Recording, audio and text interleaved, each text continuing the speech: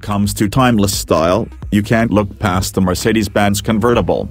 More succinctly, a four-seat Mercedes-Benz convertible. For over half a century, the drop-top version of the two-door model of the mass-market four-door saloon, phew, has been a statement of class and success. Hollywood is on board with this way of thinking. We all remember the W111 220 SE Cabriolet and the Hangover, and word is, Hugh Grant drove a W211 280 in the first Bridget Jones movie. How did young and aspiring legal Mitch McDeere roll in Memphis when he joined the firm? A W124 300 Cab of course. And like any true timeless icon, those Benzes all still look good today.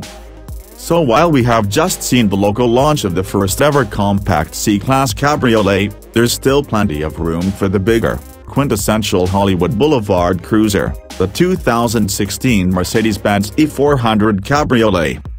The current A207 W212 Cab was launched back in 2009, and like Bridget Jones herself, had a major facelift in 2013. It's far from being a new car. The next W213 generation E-Class convertible is due to arrive next year, but that's not a problem if you are timeless. Like many who drive one, the exterior lines of the E-Cab betray the age of what lies beneath. You may be shocked to learn